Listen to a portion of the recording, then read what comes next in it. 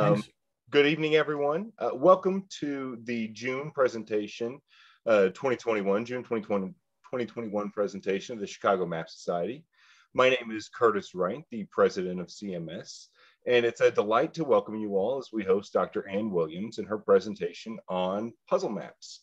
But before we get to that, I have just a few brief announcements. If you're a regular at the Map Society, then you may recognize June is normally when we've tried to have our annual field trip to the McLean Collection. Obviously, we're not there this evening, but I spoke to Tom Hall earlier this week, and it sounds like there's a very real possibility of us being able to drop by later this summer, probably sometime in August. I'll be sure to share more information on time, policies, transportation, that sort of stuff as soon as I have it. But you know, we are nearing the end of this thing, and we do hope to get back to whatever in-person normalcy is as soon as we can. In case it isn't obvious, we're going to skip our normal summer programming break to fulfill your cartographic appetite and look forward to next month's presentation on the designer and Chicago native Edgar Miller. An expert in numerous medias and a pioneer in the use of graphic art for commercial purposes, Miller also made several pictorial maps, which will be explored by the director of the Edgar Miller Legacy Foundation, Jeff Cruz. It looks like it's going to be a really interesting presentation, so be sure to keep an eye out on your email inboxes for the registration links. Right now, looks like we may be able to resume in-person meetings at the Newberry sometime in September. Nothing concrete. Again, you'll know just as much as I do as soon as I do. Keep an eye on your email for that. If you have any questions or comments, as always, feel free to drop us a line at contact@chicagomapsociety.org if you have any comments or concerns. Just a reminder, tonight's presentation will be recorded and made available on the CMS YouTube page within the next week or so. In case you missed last month's presentation on the images of Jews and Christian medieval world maps by Dr. Asa Mittman, that should be available early next week as well. Again, Q&A will be available after tonight's presentation. Feel free to submit questions via chat box. You can ask to unmute, raise your hand. There's a number of different varieties via the Zoom window. And now on to the main event. It is my pleasure to welcome tonight's presenter, Dr. Ann Williams. Ann's diverse and impressive career includes 2 years in the Peace Corps in India, museum curation in New England, economics research at the World Bank, policymaking on Capitol Hill, appearing on television with Martha Stewart, and teaching at Bates University for over 20 years before retiring in 2008. She earned her Ph.D. in economics right here in Chicago at the University of Chicago and has authored 2 books on jigsaw puzzles, including The Jigsaw Puzzle, Piecing Together a History.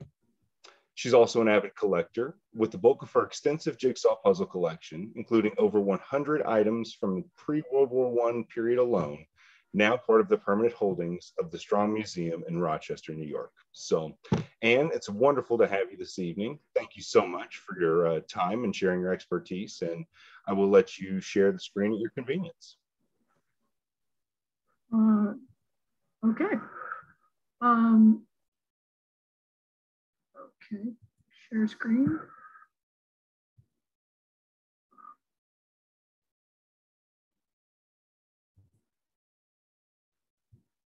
Okay, can you see the title page, Curtis?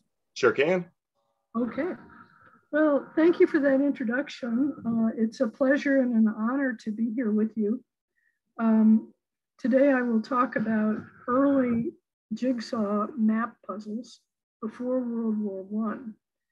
They were originally called Dissected Maps in the 18th and 19th century. And I will use that term interchangeably with map puzzle. The term jigsaw puzzle didn't come into use until after 1900. I will start by talking about pre-Civil War puzzles, both European and American, and then I will focus on a subset of American late 19th century puzzles called the Silent Teachers, produced by several different companies. If you do have any questions that we can't get to in chat, I should have put this on the screen, but my email is pretty simple. It's puzzles@bates.edu. So children have assembled map puzzles since the 18th century, starting around 1760. The upper class parents of that era would buy map puzzles for their children to teach them geography. Obviously,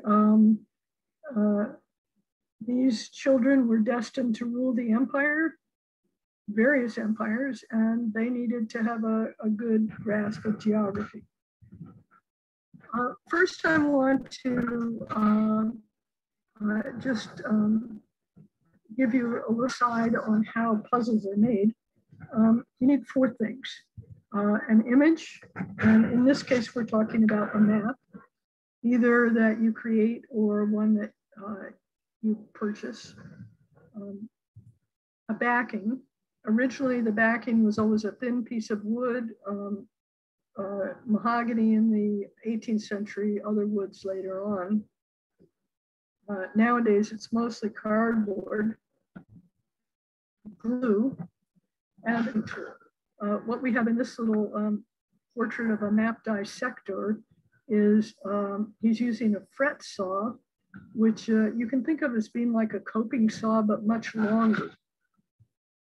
By the 19th century, puzzle production was done with mechanized scroll saws that were powered by either steam or water. The two on the left are quite small. The one on the right is actually fits into a room. The blade is down here. Can you see my arrow, by the way? Yep, we can see your cursor. Okay. The blade is here. It's held in two chucks. One is suspended from the ceiling. There's a work surface, and then the other chuck is attached to machinery that's bolted to the floor. By the 1870s, there were some foot-powered scroll saws that were marketed for home use. This is the velocipede saw made by the W.F.&J. Barnes Company of Rockford, Illinois, just a little bit north of Chicago. Then we have the Miller's Falls Company of Massachusetts made this cute little New Rogers saw, which cost $3 back in the 1870s. You see, it looks very much like a treadle sewing machine. And this is the Challenge scroll saw, very ornate, made by the Seneca Falls tool manufacturing company in New York. Now, back to the map puzzles. Who made them? There were several different types of companies that got involved in producing map puzzles. Map makers themselves, some book publishers, oops, sorry. I'm going the wrong way. Makers of children's games and paper toys, and firms that specialized in map puzzles. The first dissected maps were made in England and Europe. US production started after 1800. There's quite a debate about who made the first jigsaw puzzle, which happened to be a dissected map. There's quite a dispute between the Brits and the rest of the Europeans. But I'm not taking a stand until they work it out, but I tend to favor John Spilsbury of London, England, because for two reasons. We have both extant puzzles and contemporary documentation on his puzzles. This is a map of Europe from the mid-1760s. Spilsbury was born in 1739. He apprenticed at age 14 to Thomas Jeffries. Jeffreys was a well-known cartographer with the title of Geographer to the King. In the 1760s, Spilsbury went into business for himself in London. He died just a few years later in 1769. And on his death, a general printer named Woodman and Mutlow took over his stock. That company produced just a few puzzles in the early 1770s, but not for long. This trade card is the contemporary documentation. It shows all the titles that Spilsbury advertised in the early 1760s. There are almost 30 titles here. We have there are about 20 or 24 Spilsbury puzzles that are known to exist today. Most of them are the major, excuse me, titles, the world, Europe, and the other continents. Most of the titles have not survived, assuming they were ever made. After Spilsbury died, there were two companies that dominated British production of map puzzles for a couple of decades. William Darton and his descendants published books, puzzles, and games for children. This image is from the Rumsey collection. And you should notice that the cartouche has a different title from the title on the box. The cartouche says North America, the box title says America. John Wallace and his descendants, or his son Edward, made dissected maps for almost as long as the Dartons from the 1760s to 1847. The left is a map of the United States from Edward Wallace. And I want to just point out some of the perils of collecting puzzles in general, which is missing pieces. This puzzle lacked 3 pieces. I was able to cut pieces to fit the gaps, but I've never seen a copy of the original map to be able to fill in the image. The picture on the right is a typical box label from, say, about the 1830s of a Wallace puzzle. Many of the map puzzles of that era showed Britannia sort of ruling the empire, especially if it was a world puzzle. Now, let me turn to the United States. The US imported dissected maps before 1800 and even in the last decade of the colonial era. But as far as we know, domestic manufacturing began only in the 1800s. It grew slowly at first, then it really took off after the Civil War. There were advances in technology that brought down the price of puzzles, and usage spread to the emerging middle class at that time. Furthermore, improved transportation, railroads in particular, improved distribution networks and helped spread the sales of puzzles from west to east. Andrew T. Goodrich is the earliest American maker that I know of. That's not to say that he was the earliest. There may be another earlier one lurking out there. The only known copy of this puzzle is in the New York Public Library map room. There's an ad in the left-hand corner referring to a series of useful and correct dissected maps that they are purveying in 1818. Goodrich was followed by a firm in the 20s called F&R Lockwood, also of New York City. But to the best of my knowledge, no Lockwood puzzles have survived at all. I know of one puzzle by a Philadelphia printer in the 1830s, Thomas. And I should mention that Of the individual countries that show up on map puzzles, Palestine was quite common. Moving on to the 1840s, this puzzle by Kelly and Levin of Boston is one of only two puzzles I know of that they made, and the other was not a map puzzle. This is from the late 80s, but pre-California statehood. You can see that the map of the West is quite different from what we know today. This puzzle is a little more common. An 1850 puzzle by a company near Albany, New York, McCleary and Pierce. I especially like this one because it really is very educational. Inside the lid is this table of explanations, which includes very detailed information about the state of New York, miles between cities, rivers, railroads, and much, much more. The back of the box is covered by testimonials from people such as Hamilton Fish, who was the governor of New York at that time, Emma Willard, who founded a very influential educator, who founded the Troy Female Academy.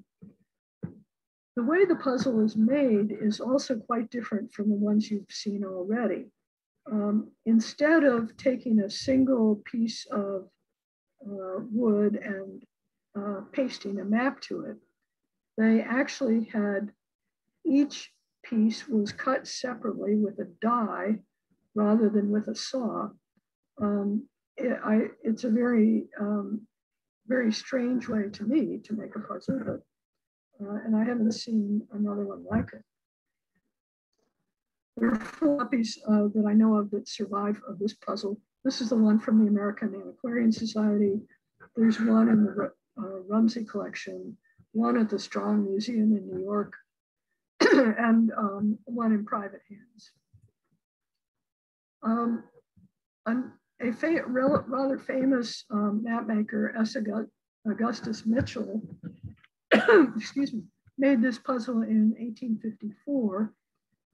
He was famous for his atlases. I'm fond of this one because of this nice little inset of the gold region of California.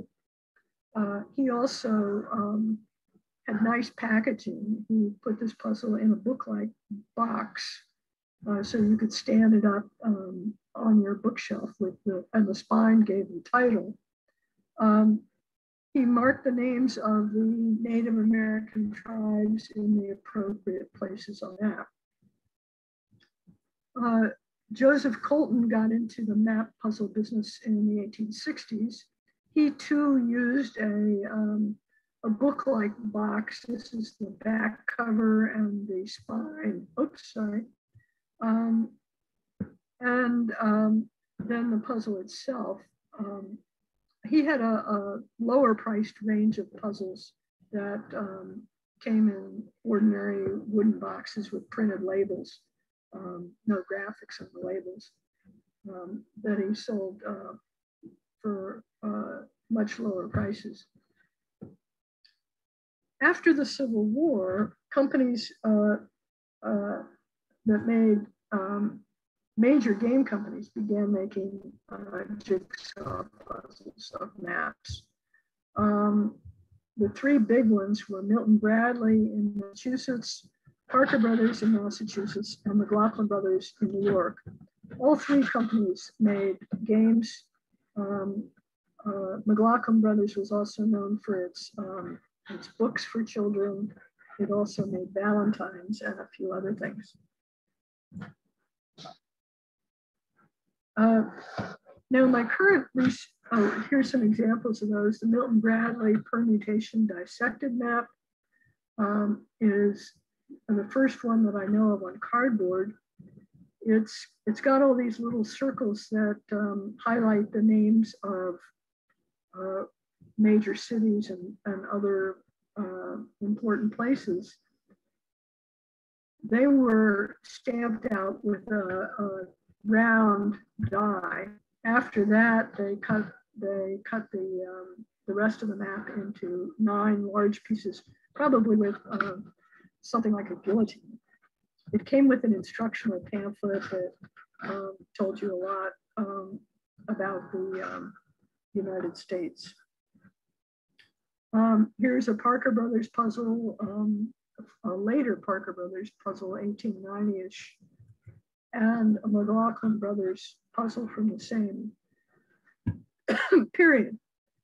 Now, my current research looks in detail at a subset of smaller companies, the ones in central New York that made silent teacher puzzles. They produced these map puzzles in large quantities, beginning in 1877 and continuing for about 3 decades. There were 6 companies that I know of that made silent teacher puzzles. The first 4, down through Hartman, are connected to each other. There's pretty strong evidence that Wiggins had a business relationship with Clemens, and there's a hint that George Tackerbury of Canastota, New York, may have had a business relationship with Clemens. I'll come to that a little bit later. The typical silent teacher puzzle is easily recognizable. A lot of them turn up on eBay, at least a dozen per year. They have a map. They usually have a map on the front. In this case, it's a map by the Colton sons, George W. and Charles B., who succeeded their father. Some of the early ones, many of the early ones had maps produced by George F. Cram of Chicago. And then there were an assortment of other map producers, not very many. It has advertising on the reverse. Here we see an advertisement for Sherwin-Williams paints. And if you look at that that side carefully, you can see that the puzzle has been cut on county lines. Chautauqua County over here on the left, and we have Long Island in the upper right. And if you know your state of New York, you can figure out what all the other counties are just by looking at the back. The puzzles typically had green paper edge wraps, and that helped keep the paper on both sides from getting separated from the wood. And they came in a box. The early ones had boxes with text only on the covers. The later ones, such as this one, had pictorial labels. The central figure who linked all these companies, or most of these companies, was the Reverend Erastus J. Clemens. It was an eBay listing that pointed me to this article in the March 1911 Utica Sunday Tribune. It was clearly a puff piece written after map production had ceased, but it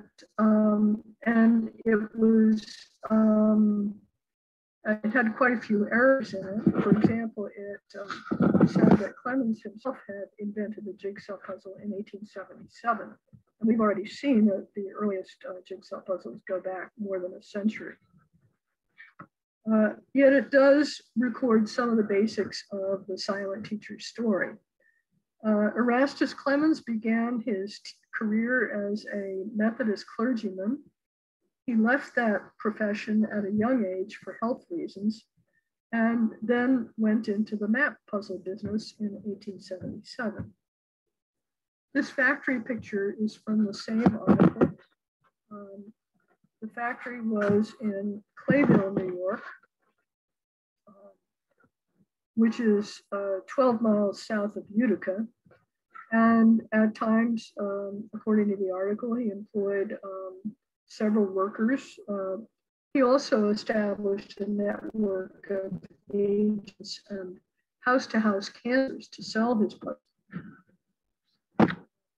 The article, the author of the article says that Clemens had, quote, a high sense of religious duty, and he thus added an uplifting spiritual tract to each box of puzzles, each puzzle box. I myself have never seen such a tract, but they could have been saved elsewhere or discarded by less religious people. The writer describes Clemens as a deeply religious man who carried on a vast correspondence with people of all faiths. Other sources reveal additional biographical details of Clemens, and I want to refer to the map as I talk about them. This is central New York, stretching roughly from Syracuse to Utica. Clemens himself was born in Steuben. He studied for the ministry at Cazenovia, Cazenovia Seminary. He then married Elizabeth Hartman, who came from very close to his hometown, about 10 miles away in Boonville, New York. They had twin daughters in 1874. In 1875, he was way over here up near Lake Ontario. He was a pastor. He lived in Fulton. He was a pastor for two churches, one in Mount Pleasant and one in Amboy. And at one point, shortly after that, he moved to Norwich, which is 75 miles to the south. And in 1880, he moved to Clayville and was minister of the Methodist Episcopal Church there.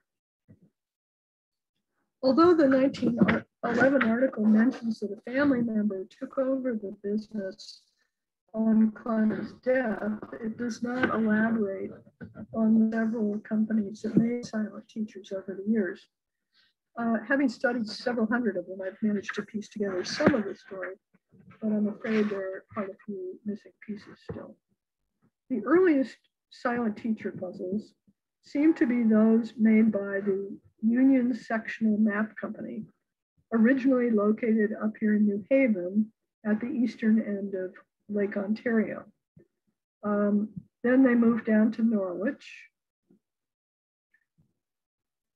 And this is a label on an early Union Sectional Map Company puzzle.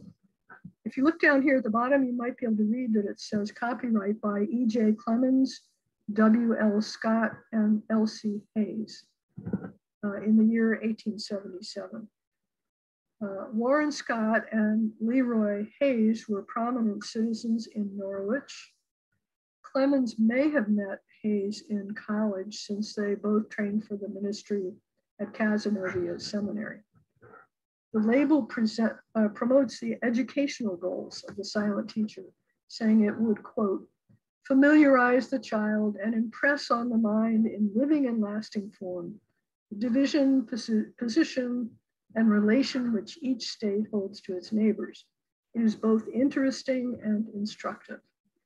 And the last sentence of the text says, while on one side it is moral and instructive, on the other it is pleasant and amusing. The map that came in this box is moral and instructive on both sides. The first side is the US map. It has and let me just point out that the Dakota states had not yet gotten their statehood, so there's one Dakota territory. And all of what we know now as Oklahoma is named Indian Territory.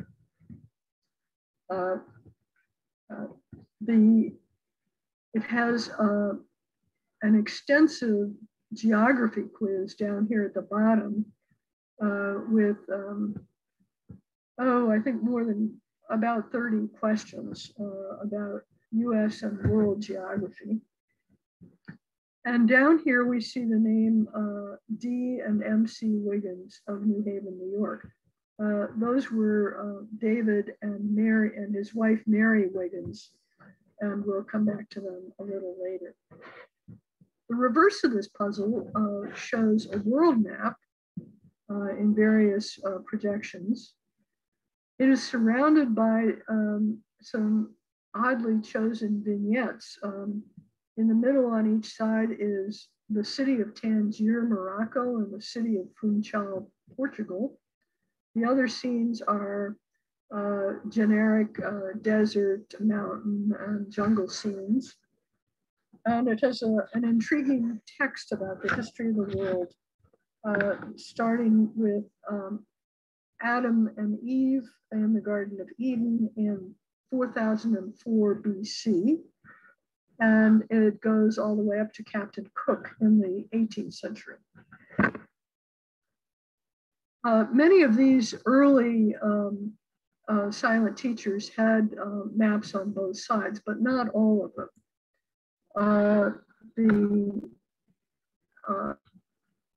Here are two puzzles with pictorial backs.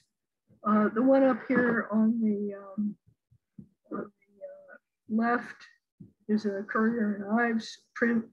It's a map of the United States. Here's Maine up here and California over here. The one on the right seems to have a section of wallpaper on the back. And this is another map of New York State. The US and New York State were definitely the most popular titles in the silent teacher series. Probably because New York State was one of the most populated states in the country at that time.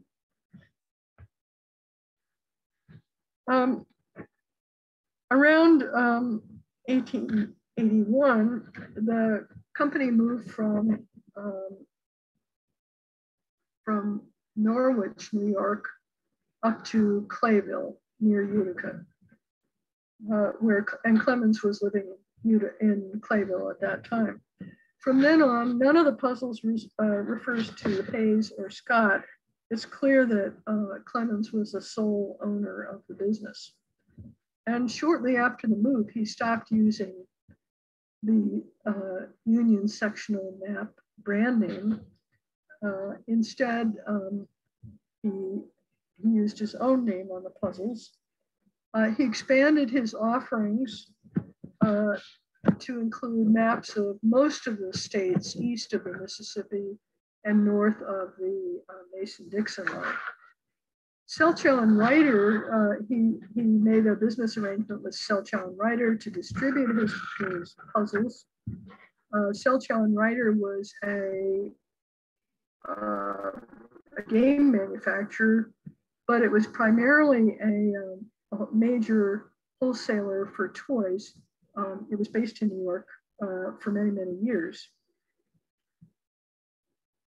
Clemens made substantial changes in the appearance of the puzzles as well. He put ads on the backs of the puzzles instead of another map or some other picture. Interestingly, they were always from Cleveland companies, two Cleveland companies, either Sherwin-Williams Paints or White Sewing Machines. There were several different type pictures that turned up. Here's another Sherwin-Williams on the left, White Sewing Machines on the right, and two White Sewing Machines in this slide. And White also got into making bicycles in the late 1800s. Clemens changed the cardboard boxes also. This is an early one with a pictorial label. Down here on the floor, we see children playing, putting a map puzzle together, and the cat being intrigued by the box that says Clemens, silent teacher. On the right, we have the later box cover, which you saw earlier.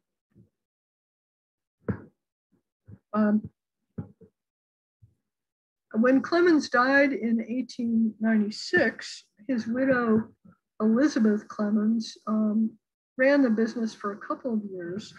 Then she turned it over to her nephew, Charles E. Hartman, who lived in Utica.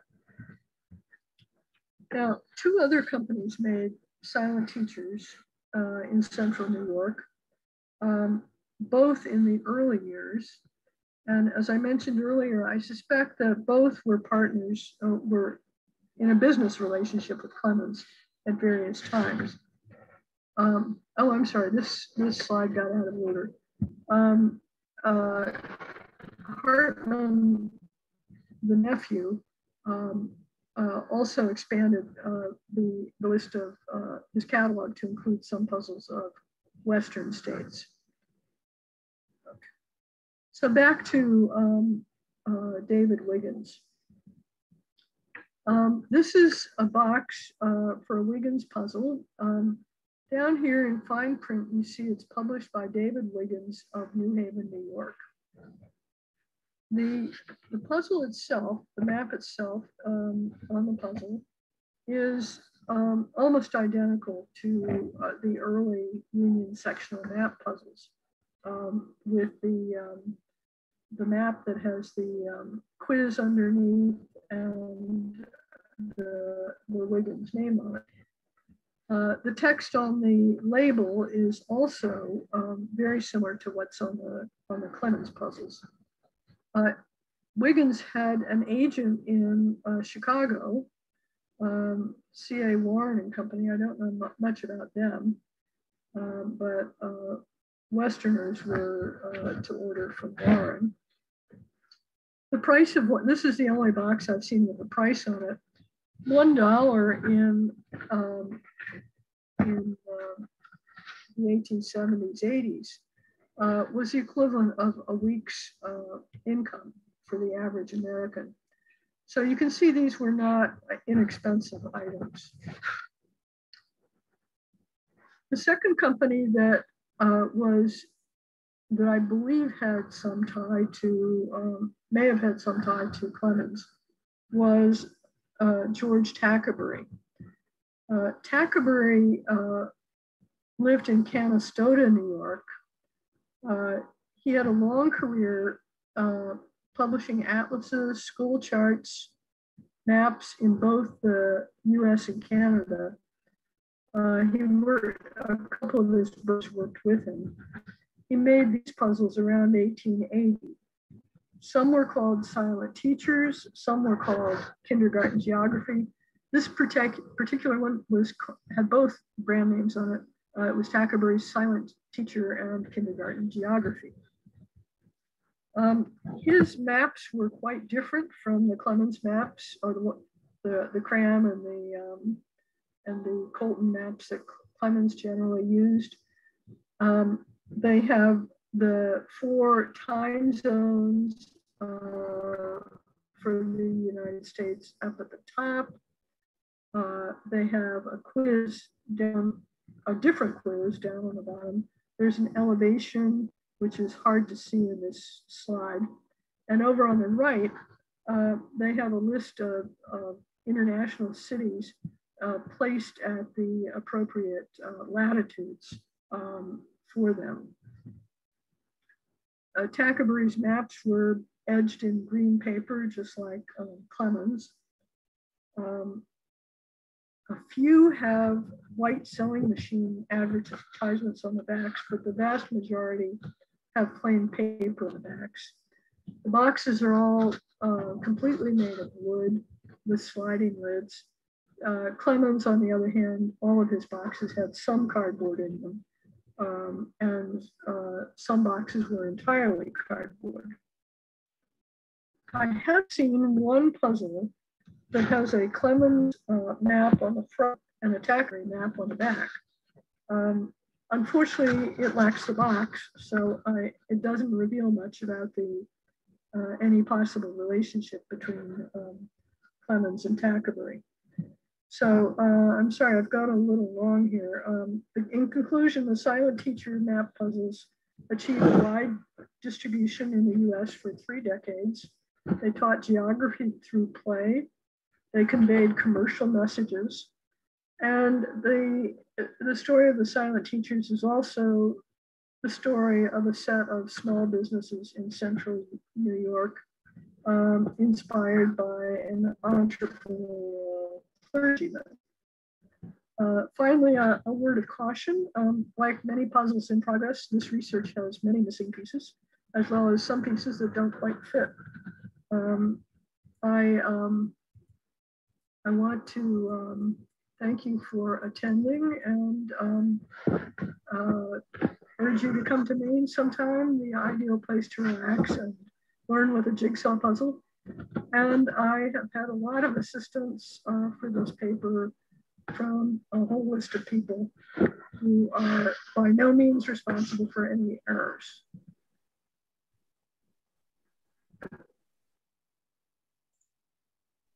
Wonderful. Well, thank you so much. That's it. That was fantastic. And I'd now like to open things up to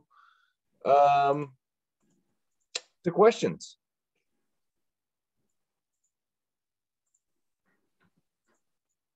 I know that, so there's a couple of questions that I had regarding the nomenclature that's used. So dissected and silent teachers both stood out to me as very interesting and direct words. And I was wondering if you knew more about if their use was part of a broader cultural reference, if they were deliberate because the dissected maps are part of a whole, or if you could talk a little more about that. Well, dissected maps simply means it's cut into pieces.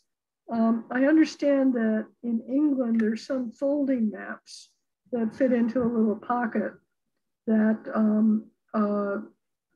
a little packet, that are sometimes called dissected maps because in order to make it, they were put on linen and first cut up and then put on linen and then folded. Silent teacher is something that shows up in education, in some other educational literature, particularly educational toys used by some teachers, and object lesson, which I didn't mention, but is referred to on the inside labels of the silent teacher puzzles. Object lesson teaching involved hands-on learning. So that all 3 of those, that's what I can tell you about all 3 of those terms. I have to remind you, I'm a puzzle expert, not a map expert, not an education expert. No, that's, and I guess I was thinking silent versus resuscitation, or, like other forms of learning. Yeah. Forms. Yeah. In England, map puzzles were considered appropriate for Sunday play. And also religious puzzles were considered appropriate, but puzzles with pictures on them for people who were quite religious were often prohibited. Sunday was supposed to be a day of devotion and so on. Gotcha. We got a couple of questions thank you for that answer, by the way. Yeah. A couple of questions from Dr. Edney. Have you done any research at patent records? A little bit. There aren't many patents. Well, there are a lot of patents on puzzles, mainly on the way in which they were made, what technology was used to make them, and the specific form of the puzzle. but I haven't found anything specific on silent teachers. The early Union sectional map puzzles were copyrighted, and I haven't yet made an effort to find that 1877 copyright record. There are some of the illustrations I showed you on the saws are patent illustrations. There are a lot of improvements to scroll saws that came out in the 19th and early 20th centuries. When the jigsaw maps, so when did those jigsaw maps get more random cuts rather than being divided along political boundaries? The random cuts came along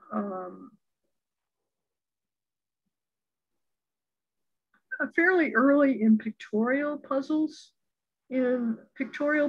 So it might have an English puzzle might have the a picture of the Great Fire of London or the Crystal Palace in the 19th century.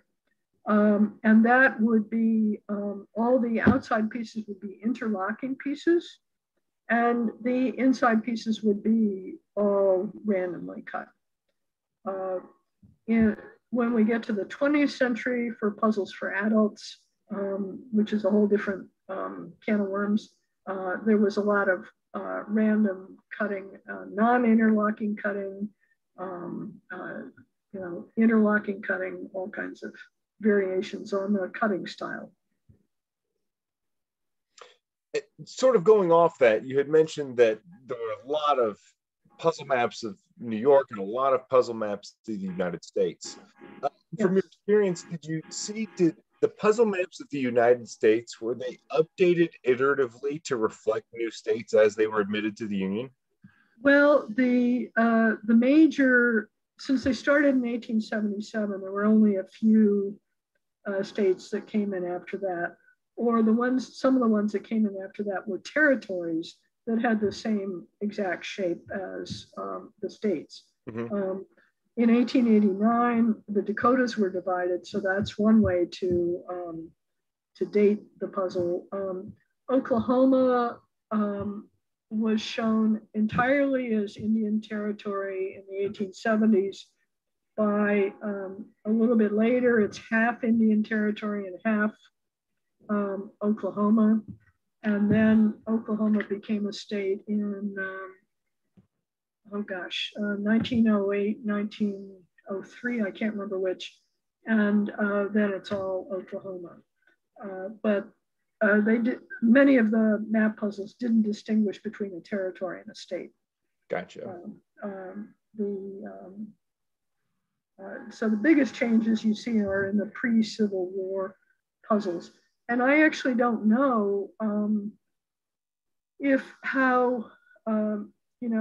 Clemens, for example, had bought a pile of images of the United States in 1888, if he had used them all up by 1889 when the Dakotas were separated. He may have kept on using them for a little bit after that. So it's so that's something I don't know. Gotcha. It looked like in one of your earlier images there was a tiny little square in like the northeast corner of the Colorado territory that prompted that question. So okay. Well, the Yellowstone Park was set up, I think, in 1872. But before that, I'm not sure what that would have been. Gotcha. And Yellowstone was in Wyoming, not Colorado. Yeah, it may very well have been. So it could have been Yellowstone. Yeah. Any other questions or comments for Dr. Williams? You can find her book, I'm sure, on Amazon. Her books, Amazon, if you're interested in learning more about jigsaw puzzle history. Again, her email is puzzles@bates.edu for any questions that come to mind. Dr. Williams, anything else you'd like to share? Nope. Thank you very much. It's really been a pleasure. Absolutely. The pleasure is all ours. Again, the presentation should be up on YouTube in a couple of weeks. Thank you all for joining, and we hope you all have a great evening. Okay, thank you. Take care.